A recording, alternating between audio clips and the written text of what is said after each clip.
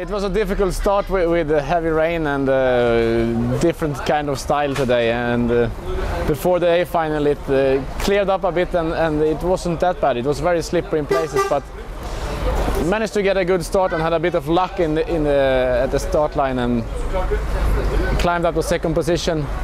And 2 laps before the finish, one front drive shaft broke, and then on the last lap another one broke. So that was it. But we had good fun this weekend, and I promise to come back sometime. Okay, thank you very much. Thank you.